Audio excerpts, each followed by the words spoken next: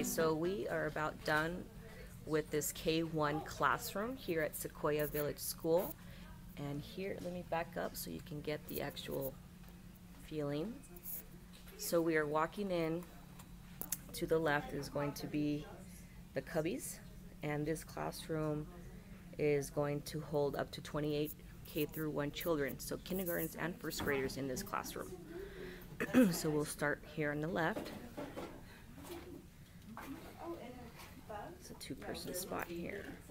This is a publishing area. On this side over here is going to be some wish you well greeting card art, greeting card creations, supplies there. So we're going to do some stickers, envelopes. We have also some dry erase boards there. Table over here for publishing. And I'm going to have Debbie kind of continue explaining the thought process. One of the things that we were talking about in this area are all those envelopes that we get for paying bills. If you're like me, you pay your bills online, so use of all those envelopes, and also some sentence stems that help kids with writing those we wish you well. Actually, the teachers here, we're talking about calling them greeting cards. So those, that language of I miss you, we love you, whatever they want, that they have, that they can take from that desk, from those shelves over here to the tables to actually be writing with. Another really nice detail that worked out in this room was this little area here. So she's put a whiteboard down low up on this table with some dry erase markers, and then just a little rug to kind of define that is an area where they can do that. Magnetic shelf over here, so a lot of letters.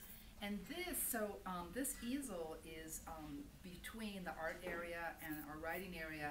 And so she's going to put stories here on the felt, or maybe even on paper, but putting sandpaper on the back so it'll hold on to there. And we were talking about, there's a lot of online sites where you can print out pictures from books that the children know.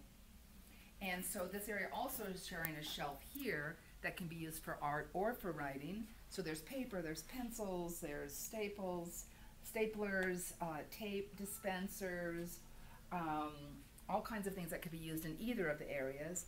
This is for the easel, and so it's one of the challenges was how are the children going to have paint? So we talked about being able to put paint inside of a plastic baggie. So you close it up, and then some containers for the brushes. These they felt that there were some sharp edges on here, so they put some duct tape around to make that safe for the kids when they're using it here. And she's also going to cover this with contact paper so that when paint does get on here, it'll be really easy to clean up afterwards. Lots of storage for paint, smocks, things like that. These drawers are going to be to refill, so the children are going to be told and taught that if they run out of something, they'll know, and it'll be marked. Maybe there'll even be pictures too with the words of what's in here if they need to refill something. I was going to interrupt that. They removed the doors. Right. The cabinet so doors once again, there. It gave us more shelf space for the children to have access to a lot of things. Here are some trays which can be used if the children are doing collage. They can collect the materials that they're going to use on here, and then put it onto their collage as they are. Here is the table for the art area. We have this kidney-shaped table, so we pushed it up against the wall. And one idea is they may put a lamp on here so there's a lot of light focusing on the children's work. Or there could be some kind of provocation. There might be a little table with provocations of some kind, or the children might do still life. Who knows what will be there to enhance this area. Yeah. Moving on into more literacy. This is getting more into the reading area. So we have an authentic calendar ready to go right here that the teacher made. And each day the kids, one child will draw a picture that represents some of the learning that took place during that day.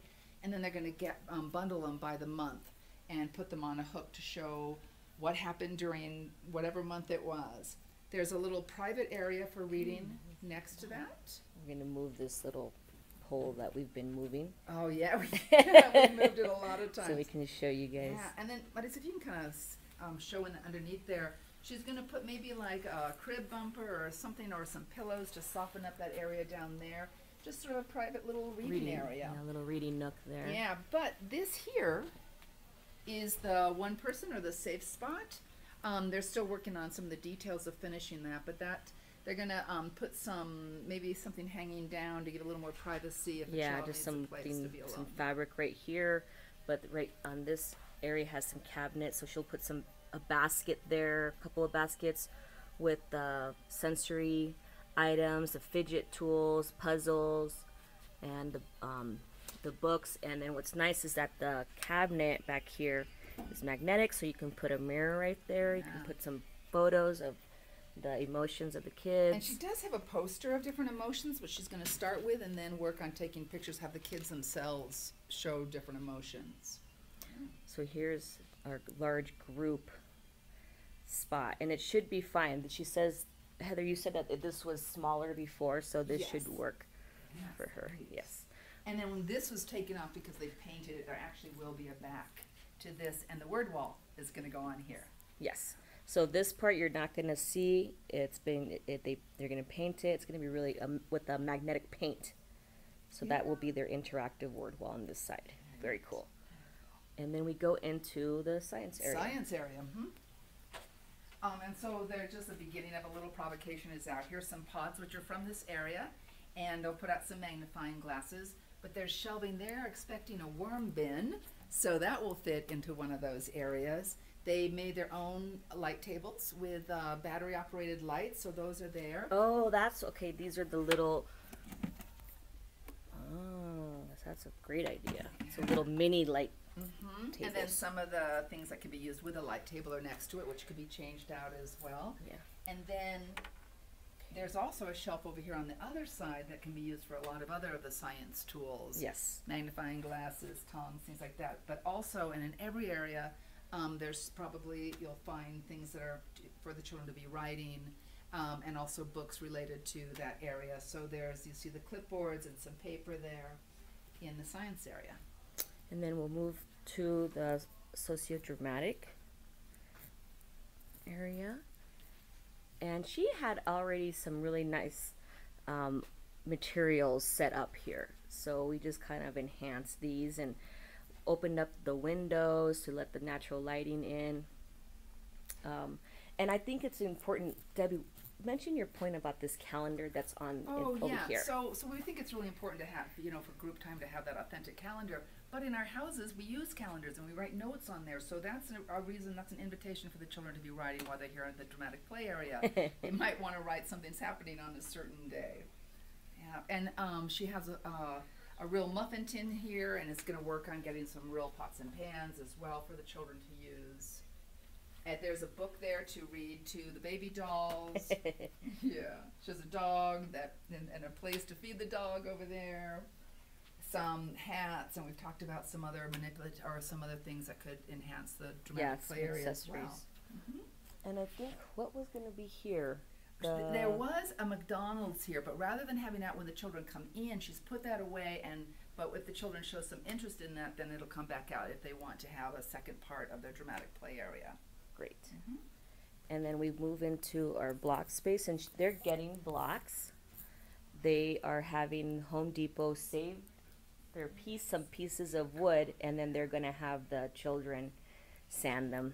And this is a bulletin board that's going to be put up. I think it's such a good idea where there's going to be pictures, so there might be pictures of a lot of different kinds of buildings, or it could be bridges or tunnels, whatever, to help with that. cite the kind of building. So she'll add the accessories of the blocks and her little people, and there's some dry erase boards there and markers. And then we move into the tinkering area. She had this really nice table that has shelving on the bottom. So she'll set up probably for two kiddos right here, pegboard on this side with the tools, and then down here is the items that they can take apart. And then the middle, we have a math area. Our math and manips. And I want you to talk about these bucket seats, how you guys do that. So if you've noticed, they created these bucket seats, and show how they're also storage. We asked Safeway for the buckets and their frosting buckets, and they collected probably 20 of them for us. And we can also use them for storage. That's just awesome. We went to the thrift store and found some memory foam mattress padding that we cut up into shape and just glued them to the lid. And they feel So really that good way to we sit on. can- Yeah. They are Yeah, very it's comfortable. super comfortable.